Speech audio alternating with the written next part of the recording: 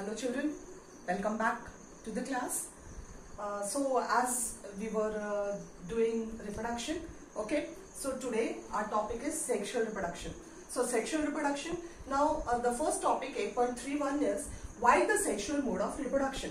Now children, in the very introduction I told you why sexual reproduction, okay, and we also talked about mitosis and meiosis. Now here I talked about DNA.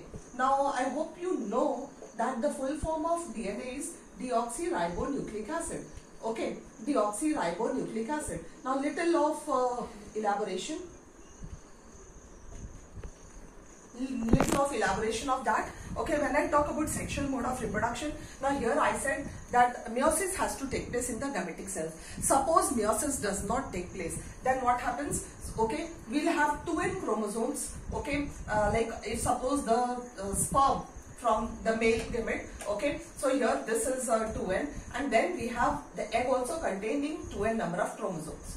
Okay, now this 2n and 2n comes out to be 4n. So doubling, that is mitosis if meiosis does not take place, and the baby which will be born will be with 4n number of chromosomes, while in the parent individuals we have 2n number of chromosomes. So in order to maintain the chromosome number, okay, and I told you that DNA and chromosome number they normally go hand in hand. So this chromosome number, the halving of the chromosome number has to be done, okay, during the formation of gametes. So that is why when we talk about sexual mode of reproduction, we see the variations also, okay, and sexual reproduction brings about variation. That is what. And how is this variation helpful? Yes, when we see the asexual reproduction, we see complete the photocopies. The offsprings are photocopies of the parents, means they are complete clones. Now here when we see sexual reproduction, yes, there are variations. Now are the variations useful, or they are just like that? Yeah, they are useful. You must have seen children, mosquitoes. Now earlier जब हम कछुआ जलाते थे, okay, so you would see that all the mosquitoes would run off from your house. But these days when you have this the same tortoise kachua, okay, so what happens? The mosquitoes keep loitering about, or sometimes they will raise up to a little height.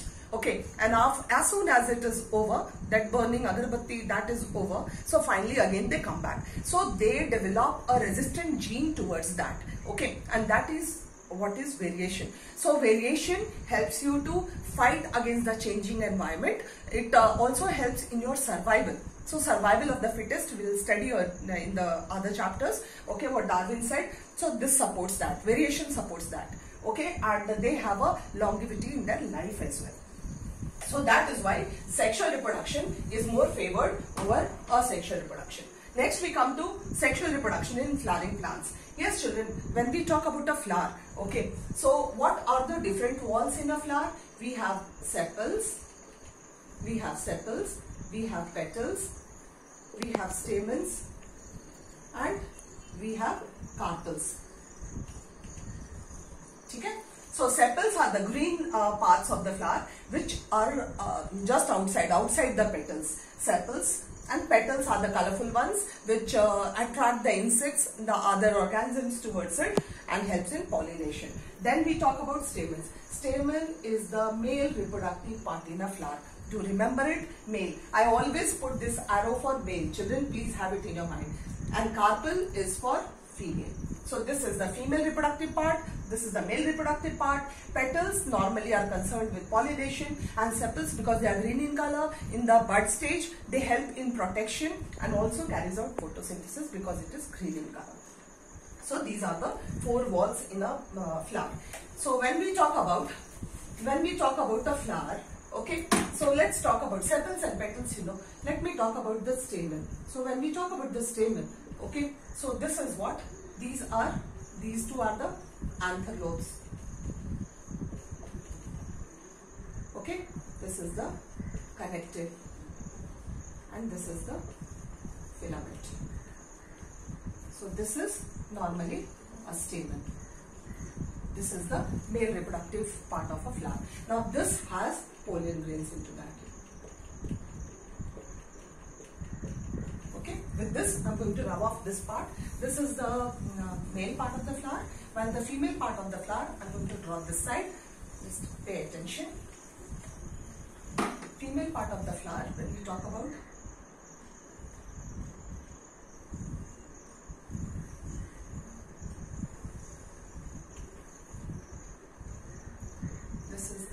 stigma part. Okay, this is the style and this is the ovary. Now here we have, this is stigma,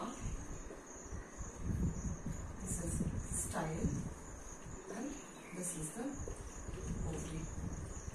Okay, so what happens? What is pollination when we talk about? Transfer of pollen grains from the anther to the stigma. Now children, you very well know that this anther is present in the male reproductive organ. Okay, so these are the two anther lobes and they are connected with the connective. So, and the anther lobes has pollen grains. So these transfer of these pollen grains, when the favorable condition returns or whenever the condition is favorable, when it is mature, what happens? This wall, the outside wall bursts. Okay, releasing the pollen grains. Now these pollen grains, with the help of different pollinating agents, maybe air, wind, water, insects, whatever it is. So this is again carried from there to here.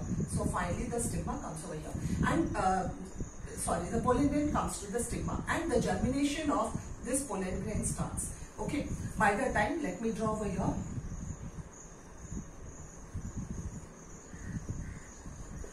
These are the antipodals.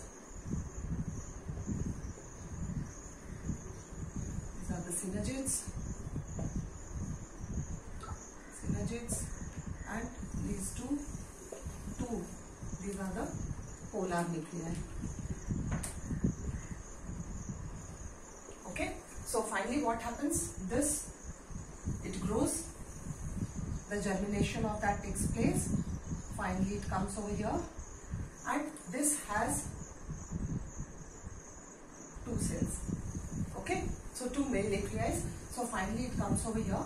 So one of the male nuclei fuses with the polar nuclei and the other fuses with the egg. The egg is here. So this is egg and these two are polar nuclei. So one of it fuses with this. Now this, children, we mark it with a different thing. Here you see this coming over here. Okay, so finally it enters. So one comes and enters with the egg nuclei, the other one comes and enters over here. So finally this forms the zygote, and this one, this forms the endosperm. Got it? So finally what happens when we talk about the fertilization? Fertilization is fusion of one of the male gamete with the egg. The egg which is present in the embryo sac. Okay, fusion of one of the male gamete with the egg is said to be fertilization. Okay, when we talk about double fertilization, two male nuclei we have. One fuses with the egg, the other one fuses with the polar nuclei. So when both the fusion takes place together, it means when the formation of zygote and formation of endosperm takes place, it is known as double fertilization. Means when the fertilization takes place twice in the same embryo sac, once with the egg and the second time with the polar nuclei, it is known as double fertilization. One more thing, children, what is triploid fusion? It is related with it, I will tell you, maybe not in the book. So what is triploid fusion? Now triploid fusion is the same one as the formation of endosperm. When we talk about this, okay, the polar nuclei, these polar nuclei has n number of chromosomes, this one also has n number, and this, the male nuclei also has n number of chromosomes. Here the egg has n number of chromosomes and this. So zygote has 2n number of chromosomes. And when we talk about this, complete endosperm has 3n number of. So fusion of endosperm with the help of two ends, polar nuclei, and one end of the male nuclei gives rise to 3n endosperm, and this is what is known as triploid fusion. Hope it's very, very clear. Please see the diagram in your text, go through it and see it. You have sexual reproduction in your text 8.3. Okay, so the sexual mode of reproduction, the flowering plant, and then you have this. Yes, there is another. When we talk about the germination, let me complete that also. When we talk about germination, there is no place left. So you can take any seed. Okay, let me take chana, if you remember. Okay, so this grows here and this one grows up with small leaves. Small leaves. So this is known as plumule. This is known as radicle, and this is the cotyledon. This is germination.